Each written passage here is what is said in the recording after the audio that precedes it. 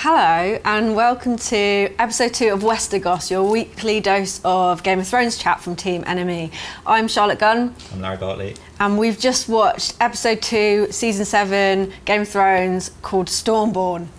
What an episode, Larry. It was a great episode. It was. I'm quite excited. Yeah. It was, again, a bit of an establishing episode, I reckon. Yeah, a little bit slow. A little bit slow, but we saw a lot of all of the characters, all but a couple of the characters. So, what happened? Yeah. We had Cersei, who is finally sort of laying down her battle plans. So she's teamed up with the Tarleys, who are going to rebel against the Tyrells. Yeah, so that was interesting. It didn't really seem like it was going to go her way. Up to now, Daenerys has been holding all of the cards. She's got basically everyone on her side, and yeah, Cersei kind of pulled a bit of something I didn't see coming this week. And she also has weapons to fight dragons with. Oh yeah, her huge bow and arrow. Crossbow things. Yeah. I'm not sure how good they're going to be against flying dragons, but we'll see. No, they seem to have conveniently forgotten that the dragon also has scales and is not just movable. I was a little bit stationary disappointed by that. skull. I thought Maester Qyburn was going to show her like some evil creatures or something. It was just I thought it was going to be more like Batman, you know, you go down into the dungeon, there's all these like wicked gadgets, but no, it was not to be, just a massive bow and arrow. Yeah. Who else do we have? Sam Tarley up in the Citadel. Yes. So Samwise the Brave. Yeah. He's trying to sort Jorah Mormont's grayscale out against the rules. So they had to be really quiet. It was quite gruesome watching. It was. A lot of gruesome scenes for Sam lately. Yeah. Last week, if you caught it, he was fiddling around with some bedpans for ages. This week, he tried to cure Jorah Mormont of his grayscale in a particularly gruesome scene. Yeah. And then that cut into a pie, which was in Arya's inn, where she met Hot Pie. Oh yeah, so let's talk about that. So Arya now has the crucial piece of information that she's been waiting for, which is that Jon is King of the North. He's not dead. There is hope, and she's changed course. Yeah, so she's heading to Winterfell now. Jon's about to leave Winterfell, so she's going to meet Sansa presumably, and not Jon. Yeah, they're just doomed to never quite meet, aren't they? Well, I think it might happen eventually, but not this. Next episode. What do you see happening with Arya next then? She's well, I guess she'll arrive at Winterfell probably around the same time that Bran arrives there, because he's on his way there too. Of course. We didn't see Bran at this episode. No. And so they're all going to find out that Jon is a Targaryen and Jon is not going to be there. And then possibly their loyalties might shift. Oh, true. I don't know. And Littlefinger and Sansa have been left alone to keep hold of Winterfell. Jon warned him very sternly, keep your hands off my sister. Yeah. Whether he'll pay attention or not, yet to be seen. There's actually like a really strong parallel between that and an episode from season 1 when Ned Stark was doing the same thing to him, like the same shot exactly against the wall. It's kind of funny seeing that parallel with Jon now. And we heard one of the creepiest lines we've heard so far from Littlefinger, which was, "I loved your mother, and I love your sister too," or something. Yeah. It's like, oh, you're gross, mate. You're so gross. Yeah. What else happened? We had... Well, Daenerys, loads of stuff with Daenerys. Right. So she told Varys that she's going to burn him alive if he betrays her again, because he's been a bit fickle to her in the past. She met Varys, man of the people, though. Yeah. Came out quite right on, like, I just, I do what the people want. Yeah, but also he just chooses whatever side is good for him, probably. She also met Melisandre, which was a bit of a surprise, her turning up and being welcomed as well. Yeah. So she obviously had helped Stannis, who was Daenerys' enemy, I guess, before. Yeah, but they have some history, family history. The red people. They helped out in the Red Priests. The priests and priestesses. Yeah, there we go. Yeah, so they helped out in Meereen when something happened. I don't know. They were nice. Her parents, something to do with her dad. Yeah. Okay, this is not our area of expertise, clearly. So Melisandre was there. She's saying that Daenerys is possibly the prince that was promised, or the princess that was promised, which is a bit of a shift for fans. I think book readers already knew that. But yeah, it's just like prince in the language that the prophecy is in isn't gendered. So yeah, so I think it just sort of confirms that this is Jon and Daenerys' race. Yeah. Basically. Yeah, probably one of the two is going to be. Yeah. Yeah. If you hadn't deduced that yourself already. Oh yeah, we've covered. She's on her way to Winterfell. Yeah. Sansa, do you think she'll fall for Littlefinger's spell while I don't think so. I think Jon's away? she thinks she's fine. Littlefinger probably thinks he's in quite a strong position while Jon's away. So it's going to be sort of battle of wits, I think. But yeah, it's hard to say who's going to win. Last week she was like, I know what he wants. But that's sort of mysterious. I think he wants her, doesn't he? Yeah. And he wants the throne. I think she might marry him and then kill him. So she's got the veil as well, because he's in charge of the veil. That's a good idea. Daenerys, big week for her. A lot of persuading people to be on her side, and kind of convincing people of her game plan. The episode picked up where we left off with her in the war room, but with the small council. Lady Tyrell is sort of saying, go all guns blazing with the dragons straight into King's Landing, burn everyone to death. She's kind of like, I don't think I'm going to do that. Tyrion's very much on that side as well. And she says, don't listen to him. You know, I've known a lot of men with big opinions or something. Yeah. And I've always chosen to ignore them. Or I've outlived them all. Yeah, yeah. Whether she will or not, now this kind of brings us on to the biggest moment of the week, which we get to talk about, which you will have just watched. But let's watch it again. Let's watch it again. A battle! Finally a battle. Yeah, and a good one as well. Yeah, it was really good. Euron came good as a villain. Oh, he's such a good villain, isn't he? So good. Such a demonic smile. Arriving on this sort of weird laddery thing, like a tooth jaw. I don't know. It was cool. It was a good moment. We've been missing a good baddie, of course, since Ramsay died. So it's good to have one back. But so everything's kind of gone to shit a little bit for Daenerys in this one attack on her ship. So talk me through what's gone wrong here. So Dornish lot.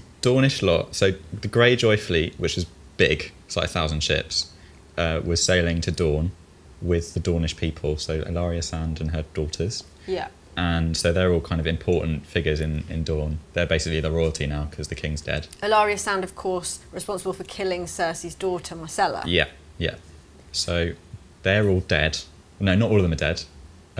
But the fleet is probably gone because Euron sort of attacked in an ambush. And now he's got Yara Greyjoy, Ellaria Sand and Tyene Sand as prisoners, and he's taken them back probably to Cersei. Because last week he promised to bring her a precious gift. The precious gift, of course. And we all thought it was going to be Tyrion's head. Yeah. But in fact... Or even Gendry. Or Gendry. Oh, Gendry. In this little boat. Yeah. But so... Right, okay. Yeah. So that's where they're off to. Yeah. But now Daenerys is kind of screwed because she needs Dorne's army to help her. And they're just stuck in Dorne. And they might not even help her now because their leaders are held hostage. Yeah. So they might be sort of forced to obey Cersei. And Yara. He's got Yara. He's got Yara as well, so all the Greyjoy fleet. I think all the fleet is gone, I don't really know. It's hard to say at this stage. I suppose we'll find out. But Daenerys does still have the force that she sent to Castle Rock. So all of the Unsullied army has gone around Westeros to the west side of it, where Castle Rock is. So that's what we're going to be seeing next week, probably. And at the end of that scene, Theon at the end of the scene, himself, jumped in the water, left his sister to die. I mean, he was sort of triggered. It was like a PTSD thing, which is really, you wouldn't maybe expect it from Game of Thrones, but it was actually quite harrowing. It was. You could really see it in his face, the terror. Yeah. But people on Reddit are speculating about whether Gendry will come along this little boat with his ginormous arms that have been rowing for a month. The problem with this theory is that Gendry's rowing from Dragonstone, where Daenerys currently is, and where Stannis was like 5 seasons ago, maybe 4, I don't know. And he was going to Westeros, which is very close by, so he probably has arrived by this point. But that would be nice. It would be nice though. Just out of the distance. Maybe he's living on the shore. Out of the burning ships, Gendry just comes along. On you get, Theon. We are going to see Gendry though. Not this episode, sadly. But oh, do you know when? No, but it's coming this season. It's been promised. Then, yeah. So that was without doubt biggest moment of the week. Mm-hmm. Now it's time for the hero of the week, which is unexpectedly Samwell Tarly. Samwell. Yeah, I've kind of not held a grudge against Sam, but I've always found him quite annoying. People don't like him, do they? But you know, As I will often reference, it's just like no one liked Sam in Lord of the Rings either, but he was a pivotal character, very important. Where would Frodo have been without him? Where would anyone be without Samwell in Game of Thrones? Yeah. Absolutely nowhere. Yeah, he's discovered lots of things, and the latest thing, well, he's trying to heal Jorah Mormont of his grayscale, which is very noble because he could get it himself, and that would be a horrible way to die. He's a nice man. He talked to the Archmaester who he's serving, the guy Jim Broadbent's playing. Yeah. He was saying that he couldn't do anything about the grayscale, but Sam did stuff anyway. But he also said that he's writing a history of, it's called the Chronicle of the Wars Following the Death of King Robert I. And Sam Tylerley said, I choose something a little bit more poetic. And a lot of people are saying he would choose A Song of Ice and Fire, which is what George R. R. Martin has called the series. And George R. R. Martin has often said that he kind of relates to Sam very closely, and he feels like he would do a lot of the same things as him. So maybe that's how it all ends, yeah, with Sam writing the book. Yeah. Be quite a nice ending. Hero of the Week. Again, very similar to Lord of the Rings, but you know, whatever. What about the loser of the week, Charlotte? Loser of the week. Loser of the week was Arya getting shunned by a wolf. By her own wolf. Let's have a look.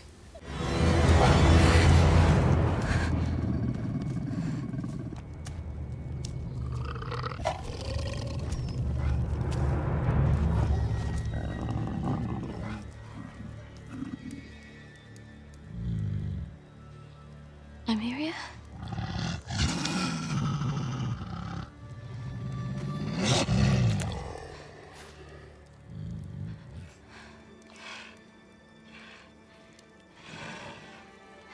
Come with me.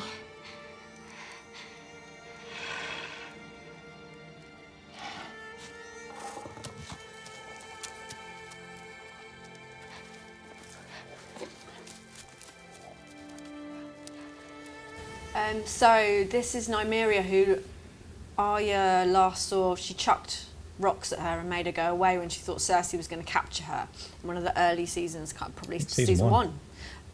So she runs into her again, and she tries to persuade her to come back to Winterfell with her, and she's having none of it. Yeah.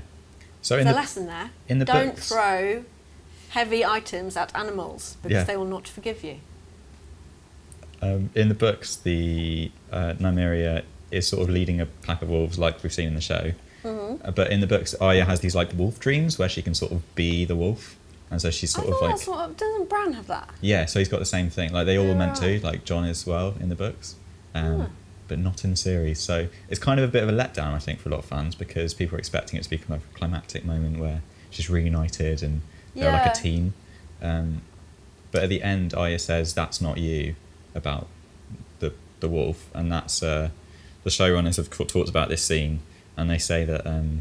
that is a callback to season 1 where Ned Stark had drawn a picture of her as like a princess marrying some lord, and she was like, "That's not me." And so the bit where she smiles at the end and says goodbye to Nymeria, that's sort of her being like, "That's all right, you know, that's you. I know, you're a wolf, you're not supposed to be inside." But I expect we might see her again, you know? Like, they wouldn't have... Yeah. Why would they have brought her back if we weren't going to see her? They've had a moment now, so I reckon... People remember who the wolf is now. Yeah, exactly. Yeah, we'll be seeing her again. Is this a little wolf here? That is a little direwolf. Is it Nymeria? Maybe. Shall we talk about theories, Charlotte? Yeah, we should do, shouldn't we? Yeah. So what's going on? I think the big thing this week is how Euron found out about Yara and the Dornish trip. Is there a mole? Is there a mole in the small council? I'm not really super convinced by this theory, but it's sort of the best one this week. So the idea is that someone in Dany's small council would have told Euron about the expedition to Dorne, and that's how he found out and attacked them in the right place. And people are saying it's Olenna Tyrell. The reasons for that are kind of complicated, aren't they? Well, it's because all she cares about is getting Cersei. Cersei's killed her whole family. She just wants revenge. She thinks all this faffing about with the other stuff is just taking away from the fact that Daenerys has 3 dragons. She could just go in there and kind of end it all. that's very much her viewpoint. So the theory is that she told Euron to sort of stop all this siege other stuff, but again, it's just sort of weakening her own allies. So I don't know. I'm not sold on that one. Yeah. Personally. Yeah, like the idea that you're forcing someone's hand by setting them back. I don't know. It's really crafty, and if it works, then amazing for Olenna. But I don't know. I think she is quite crafty. She is. So remember, she organised the poisoning of King Joffrey and framing of Tyrion. Tyrion, I think, still doesn't know this. No. Because they're kind of friends now. But yeah, she knows what she's doing. I almost think Tyrion would forgive her for that, though. Yeah, probably. I mean, got rid of Joffrey as well, didn't yeah. It? So. Exactly. Other theories this week? Well, the prince that was promised. So this is sort of like a long-running prophecy. People don't really know if it even holds any weight because, like, you know, prophecy is a prophecy. It's like George R. R. Martin sort of tends to write these things as like a red herring to trick you into thinking certain stuff. So, like, the prince that was promised, if the official line is, "When the red star bleeds and the darkness gathers, Azor Ahai," which is the prince that was promised, "shall be born again in smoke and salt." And supposedly Azor Ahai comes and saves everyone from the White Walkers or the darkness. Smoke and salt. Yeah. So people now think this could be Daenerys because do you remember she like burned herself and the body of Khal Drogo and the dragon eggs? I do remember that, yeah. Yeah. So that was sort of the birth in smoke and salt because it was in like this desert, I guess. Oh, and there was a comet. A bit salty, was it? It was a bit salty, yeah. But yeah, so now it's revealed that it could be a princess that was promised. It could be Daenerys, but I don't know. Would this? I mean, there's obviously going to be one winner. Yeah, I don't think it really matters. That much. So like, oh right, there's going to be a winner. Okay. Yeah. Well, I knew that anyway. Well, didn't know it, but suspected. Although people say that maybe it will be both of them. Don't they? Anyway, I'm rambling. Is it time for the quote of the week? I think it is. Yeah.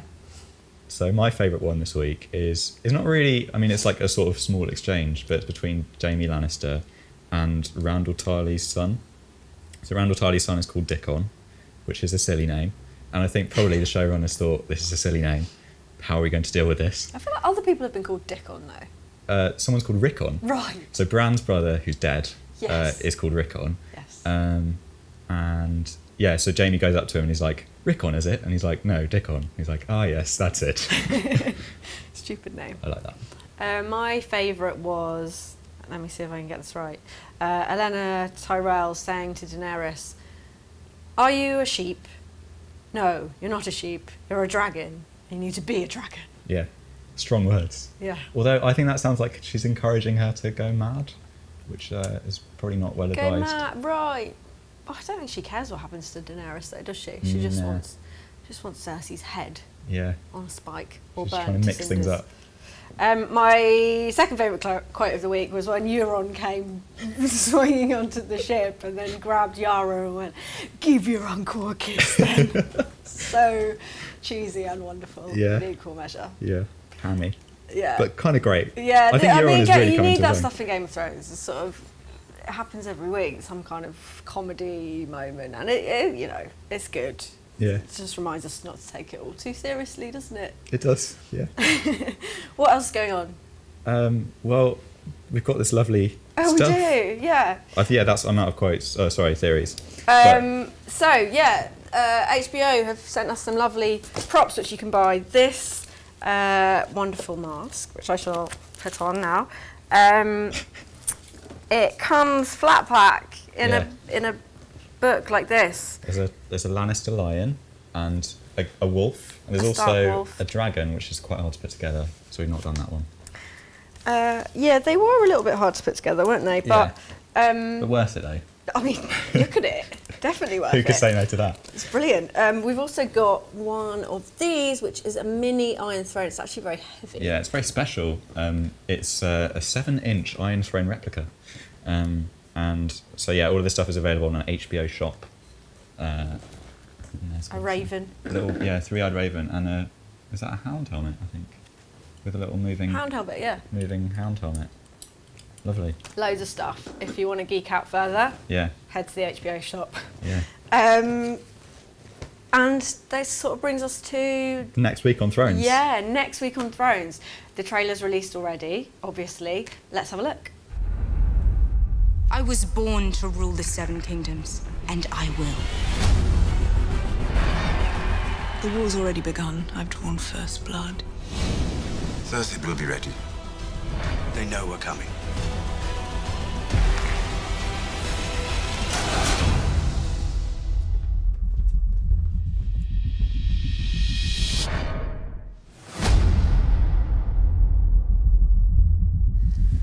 So that was quite fast paced. Shall we have a look at it in sort of slow-mo? Let's break it down. Yeah. So first thing is Euron coming to King's Landing with his prisoners, which we know is Yara Greyjoy and the Sands, and then bringing them to Cersei and bowing to Cersei and presenting her with her gift, and presumably earning her trust.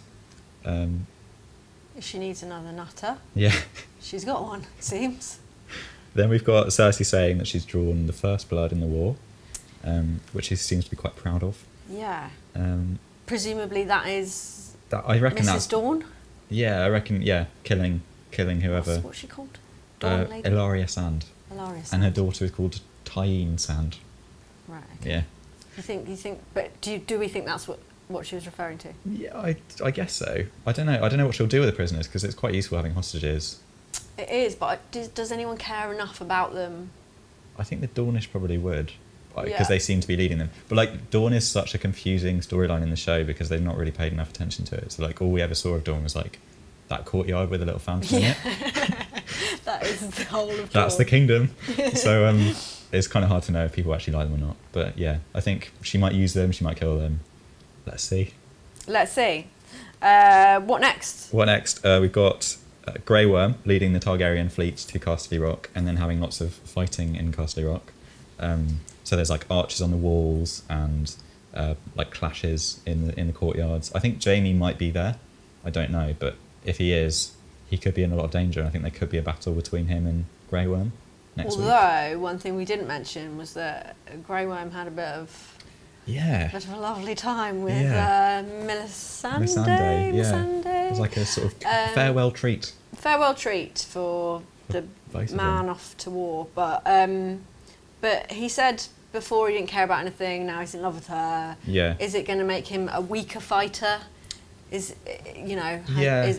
that the point of that scene? Was it, I imagine one of those two are now going to die.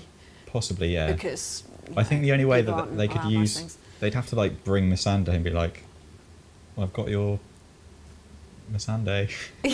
Don't do anything more. Surrender or whatever. If you want to see her boobs again. Yeah. Like, I don't see how they can like really employ that as a weakness against him. But maybe it was just like a nice thing for him to have because he's always a bit sad. He is, he's sad. Or just solemn, not sad, just quite sort of Riley straightforward. Ritchie, on the other hand. Riley Ritchie is a lovely fellow. Very nice man. What else? We've got Sansa by Winterfell's Heart Tree. Yeah, explain this to me, the tree thing. Right, so the trees, if you remember, like, back in season 1, no one's really prayed to a heart tree in a while, but yeah, it's sort of like where the old gods are, and all the northern houses pray to the old gods, and like all the southern ones have new gods, which is like the 7. Let's not get into them. Too many gods. But yeah, the heart trees are where it's sort of where people think they're communicating with the old gods, but then actually it's something to do with the children of the forest, and that's where Bran was able to sort of like teleport into them and like see stuff happening through the heart tree. So it could be that Bran has arrived at Winterfell and is sort of like communing with the heart tree, or Sansa's just praying there and seeming a bit upset. Right. But the scene we see of her is like half a second long, so you can't really tell. Okay, something about But a tree. she's there. Something religious is happening there. And then finally, Jon Snow going to Dragonstone with the moment Davos. we've all been waiting for. It's been like 7 seasons coming. I don't know if we ever like thought that it was going to happen initially, but it does feel like a lot of hype now is building up to Jon Snow and Daenerys finally each other. meeting. Will they get on? Will they, fall in love? Will they recognise? The thing about this is, everyone needs to remember They're related. She is his aunt. Yeah, but she doesn't know that, does she? No, he doesn't know it either. Exactly. It could be like It's like the plot sort of Star every Wars. thing ever. Yeah, Luke and Leia, Again. Daenerys and Jon Snow Yeah, right. joining the canon. I reckon that's how it's going to go. exactly What that. a love story. Yeah, and then they'll realise and be like, oh, awkward. Yeah, maybe. I don't know. I'm in two minds about it. I think it shouldn't happen, but No, it's gross. also Definitely it would just be shouldn't kind of boring if it happened. It would be like sort of typical Thrones, or not just typical. happen. Yeah, it never really is typical Thrones, so that probably won't happen, I guess. Yeah. So yeah, that's next week. I'm excited. I Yeah. feel like it was another good establishing episode, but with a hint of Thrones. Yeah, a lot of violence at the end. Yeah, so it's sort of Very like, visceral. It was. Yeah. It was good. So we will see you here next week. We hope you enjoyed the episode. We hope we've shed some light On some stuff. On some stuff. And yeah, we'll be back next week for another episode of Westergoss. Bye.